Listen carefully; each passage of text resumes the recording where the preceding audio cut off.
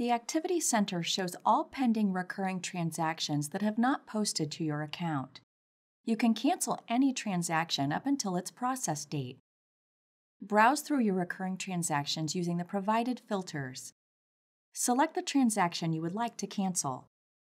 Click the Actions icon, then View Transactions in Series to review details about each individual transaction within the series.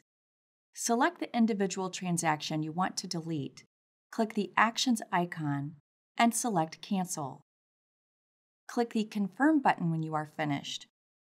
To delete a series of transactions, click the Actions icon, then Cancel Series.